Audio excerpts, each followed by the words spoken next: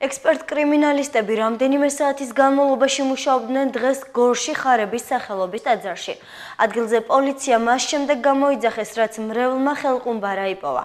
მოგვიანებით გაირკვა, რომ ხელყუმბარასთან წერილიც ჰქონდა მიბმული, სადაც მამავების მისამართით იყო თხოვნა, რომ ხელყუმბარა სამართალდამცველებისთვის გადაეცათ. მომხდარზე შინაგან საქმეთა სამინისტრომ გამოძიება 236 მუხლის მეორე ნაწილით დაიწყო.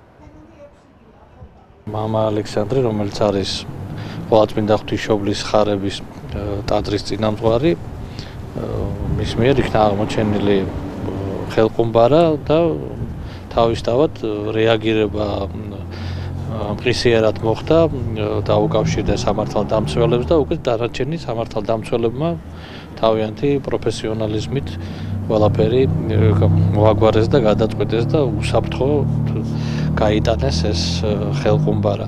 აშკარად ეს ახლა რა თქმა უნდა არ უნდა ვიფიქროთ, რომ ეს იყო რაღაცა მიზანმიმართული მტრობა ეკლესიის მიმართ, იმიტომ რომ წერილი თან ახლდა ამ ხელყუმბარას და იყო ადამიანის თხოვნა, რომ ეს ხელყუმბარა ყოფილიყო სამართალდამთავრებისათვის გადაცემული.